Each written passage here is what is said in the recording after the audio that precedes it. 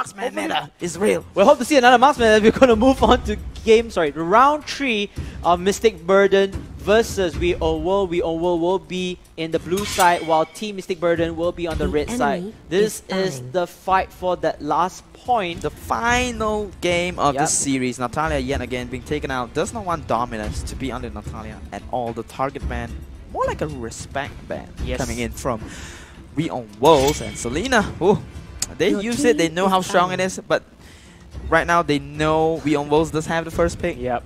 They really want to smart, risk it. really smart of them. Yep. They do not want to see Selena getting picked by the We Own Worlds right there. And we have to give credit to all the teams who have been showing here today. I think we did see the rise of having a marksman in their lineup. So that's a great cause and action. And we did see good wins coming in from these players or these teams taking a marksman in their place. So it opens up a lot of opportunities. Even they don't have the pure assassins to be in line, they still have the marksman for a backup here. And I can't wait for the new hero to come in. If Cloud is in, it's gonna be fun. Not just yet though, because he just released. Yeah. Correct. So it looks like the ban comes in for WoW or We Own World. Hayabusa. So leaving Mystic Burden to choose the poison again. Yet again, Grog. It could be the Grog. It could be the Jawhead. Let's see what Mystic Burden chooses to give away for the first pick. It could be the Hellcat as well that I was saying, and the ban was there. Does not want this sneaky little mouse all over the map. a little bit of darkness. A little bit of darkness is not too good for We Own Worlds. We Own Worlds. We'll be going for the Grog though. Your favorite hero. Your favorite. I mean, he's a tank player, right? I'm a tank player. My favorite hero is actually Hilda, but yeah, Grog. Hilda? Yeah, Hilda is actually pretty good. Bringing back in season 1, but again, Grog is more of the meta tank already, and surprisingly, in this game, they're just letting Grog away. Perhaps they know there's a counter for Grog, which most likely will be the marksmans in the game itself. This is why I said, even though you don't have the assassins that you need, you're giving out meta tanks like Grog, who's dealing a lot of impact in team fights. But if you have a counter, which is perhaps the marksman to deal a lot of damage, to burn down Grog, that will be the solution. The solution needs time, though. That's right. They need a lot of time to do agree with that. And also, they might be going for the Cho and Jawhead right here because it's just a great combo. And Cho, Jawhead will not be the combo. I was about to say, they don't need Cho later onwards because I feel like they need damage. Teams from the patterns that we see, they will normally get core heroes first. If they don't have like, perhaps the top banned heroes are being banned again, they will go for core damage heroes. After that, they'll move on to the fighter initiative for the fighter meta. You can see that Cho and Fanny will be selected. So I mean, very nice. That's a very nice We had selection. 2 highlights on key players. Zon is great at Fanny. Yep. X-Ray is great at Fanny as well. So X-Ray might be... I mean, we have seen Zon play some Fanny, unfortunately unable to carry his team to victory. But maybe X-Ray's Fanny might do the trick. Along with the Cho pickup, and we don't see Mystic Burden picking up the Cho. We Own Worlds will be picking the Cho. My money's on We Own Worlds right now. Well, let's see about the drafting first. You can see that Vexana and Arkai will be selected. I prefer this lineup. I think they take your advice. Which lineup was it? You initially thought that Gatokacha could be replaced with another tank, perhaps Arkai or Hylos. They follow your advice. They did not take Gatokacha. Hire me as your coach, Mystic Burden. And they are going to run out with the Vexana. I find the Vexana's pick initially was a bit illogical, but when I think about it, is to counter the strongest tanks, because you can use the ultimate to clone the tank itself for the dead person or your own tank. So they did it really well. Yixuan Xin! Yixuan Xin! The marksman meta is real! Not only that, it was Yixuan Xin. Of all marksmen, they could have gone with Carry, they could have gone with perhaps Moskov. Yixuan Xin is back already, and this will prove beneficial for the team fights. Yixuan Xin was never nerfed. He's always been very strong. It's just new heroes coming in that outshines him. Correct. And he does have the global ultimate. It looks like Team Mystic Burden is going to play a marksman. Another one and another one. Ladies and gentlemen, for the very... Okay, I will say the second time in MPL, because the first time was Roger and Carry in the different teams for Icon versus WoW. This time around, we're going to have Yixuan Xin going up against Carry and Co. So it's going to be fun. We Own World going against Mystic Burden. Both teams with the Edo predictions right now? Predictions. There are too much, man. I can't design it. Okay, which one is better? I do feel that carry is a little bit better. But however, Yi Sun-shin is more of a supportive marksman where he does have the, and also he has the global arena effect. The global ultimate and also the melee and range what's that called, fighting style. So he's able to go in and be the fighter, or he's able to be the marksman. Predictions first, come on, you have to give us predictions. No, I was trying to avoid it, but I have to go with Mystic Burden because they were doing well. They had the momentum in the second game, and they might just take it away from Beyond Worlds, tilting a little bit in the second game. I want to give hope to WoW with the Yi Sun-shin. It's been a long time since I've seen a great Yi Sun-shin. Shout out to LY4 for playing a great Yi Sun-shin. We might see Mihawk doing the same thing in this game. We on World going against Mystic Burden, fighting for the last point in round 3 of their matchup. And the turtle will spawn at the bottom side. Not my favorite spot. Every time joking about that, but it's not my favorite spot over there. The matchups at the top lane, you can see that Grok and Fanny against Jawhead and Vexana. While the mid lane, Lancelot and Gushen, no surprises there. Their rivalry in the mid lane continues on as Yi Sun-shin with Cho going up against Arkai and Carry. So it's gonna be fun. Yeah, X-Rays of Fanny has not been disturbed just yet because the Grok has been protecting his her farm really well on this side of the map. However, Cho, the Jeet Kune was good. Oh, 3-man on the bottom side. Reon Worlds gets the crap for themselves. Zorn, Dominus, and Nines will be looking for a kill as well. Fanny has to back away from that. Winspo. Here comes the Fanny fight over here. Fanny wants to deal enough damage, but then the tank is down to the slit of a health. Able to save Vin away from any danger, but then there's no secure kills coming in from both sides of the team. The bottom lane, however, Cho, acting as the hybrid tank and initiator, might prove useful for Yi Sun-shin, because Yi Sun-shin can finish them off with the global ultimate, which time is about to come. 4 levels already, he has the ultimate. He can wait for the right moment to strike them back. The right moment could be the turtle being spawned right now. We almost, however, Zorn getting the X-Ray, but X-Ray being a little bit of sneaky ray will be running away from that, my lord. And he's able to run away with the steel cables just in time, even though getting stunned from the respective heroes on that. He throws it away? What? That's a very nice knockback.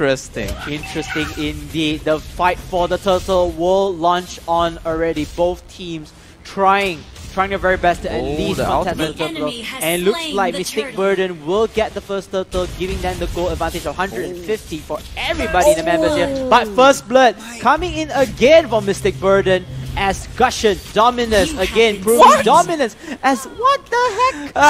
Vexana's clone onto the dead member of We Own World. A Traitor play, but unfortunately Traitor is not here, but my goodness, what a play from Vexana. Wow. Ooh, the curse. The curse is real as Fanny is taken down by the compatriot of Lancelot. Mystic Burden 2-0, 3 minutes in already, 7.5k gold to 6.3k gold. My money is secured, my money is there, my gas coin is secured as well. Mystic Burden doing well early into the game, but let's not be too sure about it, or let's not count We Own Worlds out right now, because they might be living up to their name. The underdog story is here, the stun is good, Kuja getting kicked, the carry is getting caught out. Yi Sun-shin goes for the snipe but does not get enough. Kuja with the ultimate, from the Yi Sun-shin might be getting away, but jumps away though. The carry almost dead with a sliver of health. I mean, carry can actually do something, can evade those attacks coming in here, but then,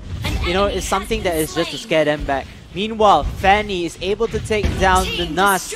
Only Vexana over here, and it looks like Fanny is down to a slit of health. She's going to run away, able to secure the kill and running back. Wow, they are going to do the wild thing over here as Grok walls did not connect to the respective heroes, but then put up so much pressure. Mid lane, however, Zorn taking off the solo turret, and Fanny, he needs to run away.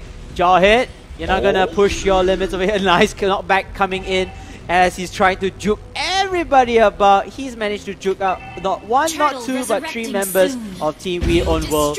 and giving Kuja the open lane. Zorn on the Jawhead was like, you know what, I play a better Fanny, I'll just walk away from that, no problem. You can't cable, you can't cable well. Yes, indeed. And I feel like Mystic Burden is playing the lanes perfectly. Like, they want to put one pressure onto this lane and then move on to the other lane. You have to split your forces to defend the base, or defend at least the merry moment. We own the world, they have a lot of mobility, but the mobility isn't at the right point. They stick together way too much, giving one lane open for Mystic Burden to take the kill. Or to take at least the turret from there. We own world, looks like they try to start something here with the team fight, but then it will be Mystic Burden to follow up with the kill. The Yushin Shin will use the global ultimate, but then it will not stop. Oh, Yushin Shin is actually very low HP, including with Lancelot, but then they are able to run away again. A little bit of miss opportunity right here coming in from Mystic Burden, but this could mean, I mean, forcing Yushin Shin and Lancelot away could mean that they'll be able to take the turtle, but they do not take that as well. They do not punish We Own World enough, I would like to say. They were not doing enough. I mean, with the kill advantage, with you know, with the force coming in from Mystic Burden, I mean, a little bit of missed opportunity. Very wasted. Well, maybe they want to take down the turret. Oh no, look at that. Jawhead going one-on-one with Fanny. Oh man. Fanny inviting Jawhead, hey, come on, let's have a one-on-one, but then loses to Zorn's Jawhead ahead. X-Ray has to fall down to the graveyard as the rest of the members between We Own World and Mystic Burden will go head-to-head. Mystic Burden will lose to that trade kill of We Own World.